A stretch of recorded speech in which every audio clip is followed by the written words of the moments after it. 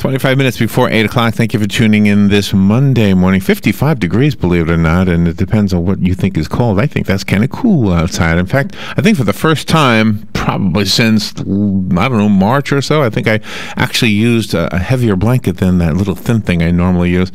There is some upcoming legislation in the Senate that is going to perhaps change the way we deal with cyber threats, and we have somebody on the phone who can help us with this. Nicholas Ahrens is on the phone. He's the Vice President of Privacy and Cybersecurity of the Retail Industry Leaders Association. He worked on the rollout of the European Union and part of the team responsible for the development of the 2012 White House Consumer Data Privacy Blueprint. So he's going to talk to us about the upcoming Senate vote on cyber threat information sharing legislation. Let's find out about this. Good morning, Nick.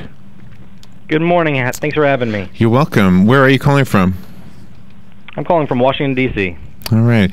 Obviously, cyber threats come from everywhere. They come from the kid next door all the way to the government of China and ISIS, etc.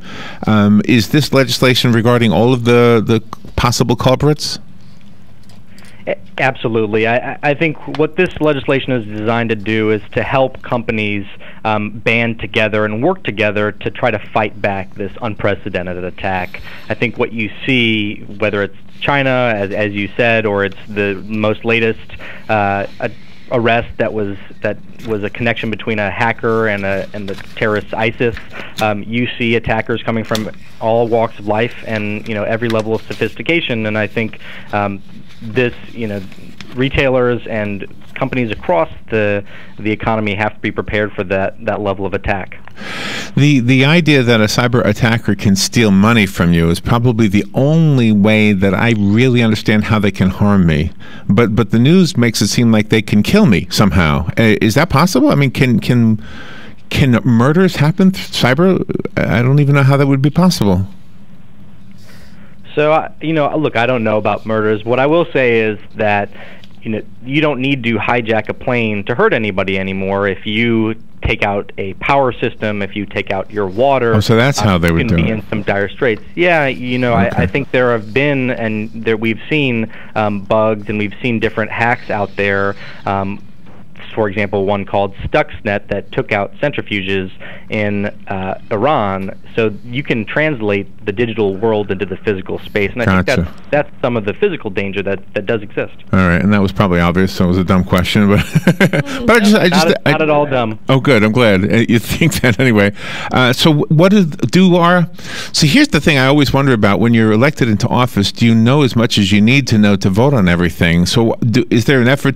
I mean, gosh, I hope this doesn't sound condescending toward our legislators, but I would imagine if I got elected, there would be some things I would need an education on before I voted it, and that's kind of what I'm asking. Do they need to be educated before they make this vote?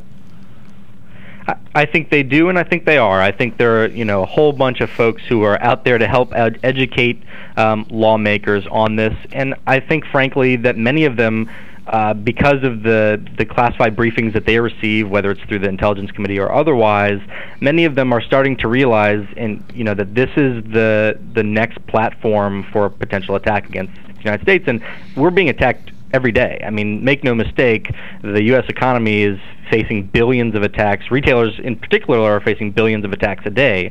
And so wow. I think there is becoming a growing understanding that cyber really is something that needs to be taken seriously, and even if you're technologically challenged, which some legislators are, that doesn't mean that you can't be informed about what are the ramifications and try to take good votes. And in this case, this week it looks like there may be an opportunity to do that. It's called the Cybersecurity Information Sharing Act in the Senate.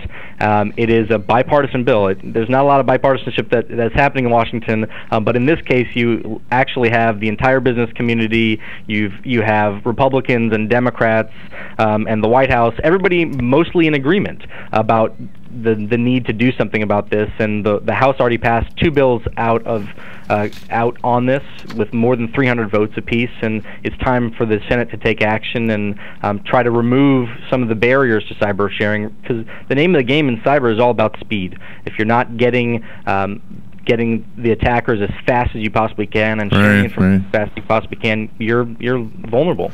Does each retailer have their own unique technology to help protect their own company, or do they share? It's a mixture of both. I think retailers have obviously their own systems and their own vendors, so different companies use different vendors, but we are banding together to try to fight this threat. I think last year we created what's called an ISAC, which is really an entity, a sharing entity, so that our information security professionals can get together and share the types of threats that they see. That's ISP addresses, that's the types of malware that they're seeing, and all kinds of that information. That's what we're really talking about. We're not talking about anything like personal information, but we're talking about sharing, and an ounce of prevention on the front end is really what we're trying to get to.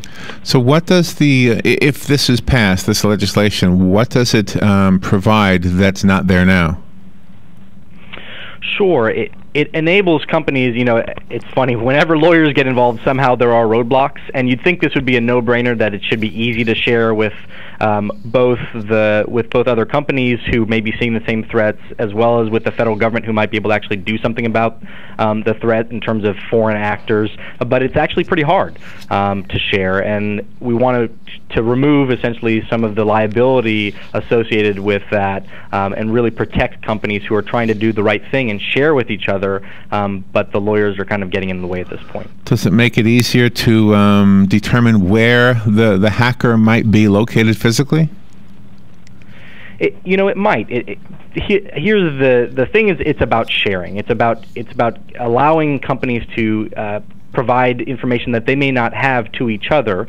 And as a result of that, you may be able to get to attribution, which is really hard, if you have a lot more data points. And I think we've seen that in our experience, where one company has experienced something, they've brought it to the Secret Service, who says, we can't really do anything about this right now. When they go back and they share it, they find out 5 other companies have seen the exact same thing.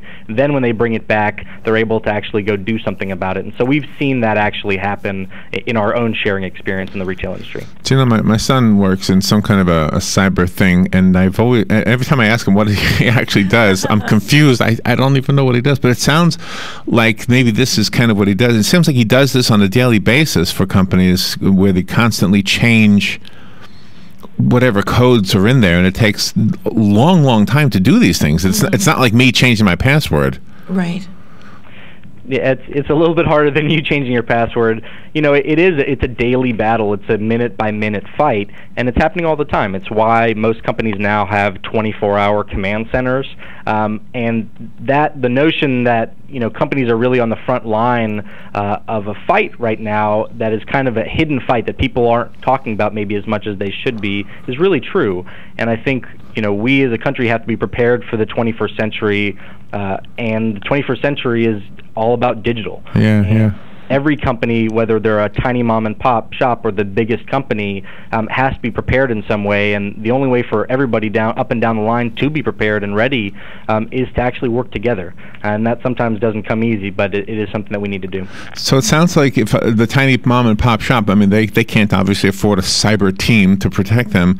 Would the answer to that problem be that all the little shops kind of depend on a bank or depend on some government agency or something to be part of their business? How do we hook up, or how do you hook up with somebody who can help you? Well, there are actually a fair amount of these what are called ISACs that are being formed around different industries. So there's a retail ISAC, and anybody of any size that's a retailer can join that. There are a number of different industries that also have them, and then the Department of Homeland Security. That's part of why we need this legislation, is to really remove a barrier to that sharing, so that they can set up the ability to share more directly with them and really help out small guys. And so I think that's what we're trying to do, is make sure that everybody along the ecosystem is able to get those resources and get it at a price that doesn't put them out of business, because that's the really hard part. You can spend unlimitedly in this space, unfortunately. I have a website here, RILA.com. Is that a good place to send our listeners? RILA.org. .org. Okay. And what is that? What does that stand for? The Retail Industry Leaders Association. Okay, and is that where spell ISAC? What are you saying? ISAC? That's right. It's an information sharing entity. Okay. and when are they voting on this? It looks like, and you never know with the Senate, but they have one vote they need to get through early this week, and it looks like they may take this up in the latter part of the week. So we would ask any listeners to talk to your senator and say, hey, we want you to take a vote on this and vote for this. Nick, thank you for sharing this with us. It's a little over my head, I'll be honest with you, and I'm guessing I'm not alone. I'm guessing a lot of voters and concerned Americans are like scratching their head like, what is this? So I appreciate the fact that you helped us understand it a little bit. Would the site RILA.org answer the questions of the layperson? We have some information that will answer a lot of questions, sure. Okay. Nick Ahrens, thank you so much for being on the air with us today. It was good stuff. Thanks so much. All right. We'll be right back. This is WOCA. Legally Yours, brought to you by Fuller & Fuller Attorneys at Law. On the air every Wednesday morning at 10:30 a.m. with John Fuller, a board-certified civil trial lawyer for over 25 years. John welcomes your questions, from business to complex family matters to legal disputes. So tune in every Wednesday morning at 10:30 a.m. for Legally Yours with John Fuller, right here on WOCA 1370 a.m. and 96.3 FM, The Source. If you're anything like I was, the thought of getting older was the last thing on your mind. But here we are. For me, it started slowly. The lack of energy, never being in the mood. And when I was, I could never perform at my best. I tried the pills and other treatments with minimal results, and all but given up on my sex life. Then I found